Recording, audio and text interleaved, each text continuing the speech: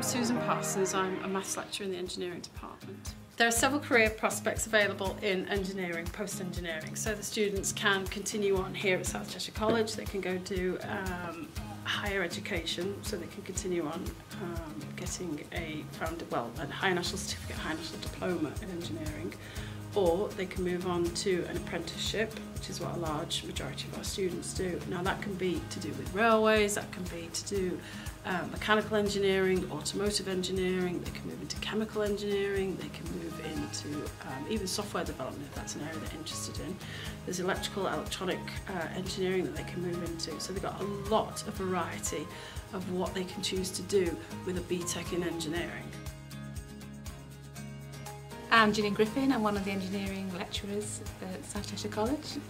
Electrical and electronic engineering, which is what I specialise in, has many routes and progression routes. Most employers are now looking for multi-skilled students when they're appointing apprentices or students in the future. And so they're not just looking for mechanical engineering skills and manufacturing engineering skills, they want them to have a good knowledge overall of electrical theory as well.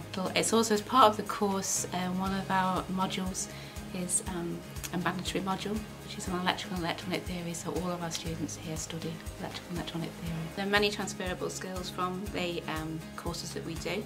Obviously we embed English and maths right the way through all of the subjects that we do. Electrical and electronic theory uses lots and lots of math skills. It uses problem solving skills, communication skills. We get the students presenting work to us as well, so they're learning presentation skills. And so they go out with not just the electrical theory and the engineering theory, but they go out with overall skills for the workplace. My name is Jordan Robinson. I am a trim apprentice at Bentley Motors. I'm a second year apprentice. My name is Dave Ackroyd, I'm 29. I come from Ellesmere Port, which is about an hour away. I'm Conor Priest, I'm 23. I'm a Bentley trim apprentice, first year. You represented Bentley, which is quite a big thing. It's a very proud thing, obviously, working for Bentley. The course itself is quite busy, and it is a hands-on subject which I quite enjoy myself. And just overall, it's a good opportunity for myself. The most appealing aspect of the course is basically working for a company such as Bentley.